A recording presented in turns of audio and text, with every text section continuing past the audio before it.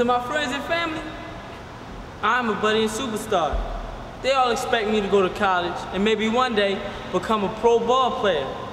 But what they don't know is at the age of 16, I drop out of school. At 21, you can find me hanging out on any street corner.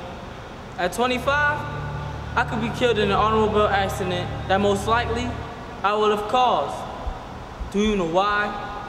Because drinking alcohol before and after school has become an everyday part of my life. More than 2.4 million alcohol-dependent adults started drinking before the age of 14. So Wale, come on man, let's go celebrate. Yeah, Wale, come on. I know I need help, but being that I'm such a good athlete, nobody seems to notice. Okay, coming, coach. Start talking before they start drinking.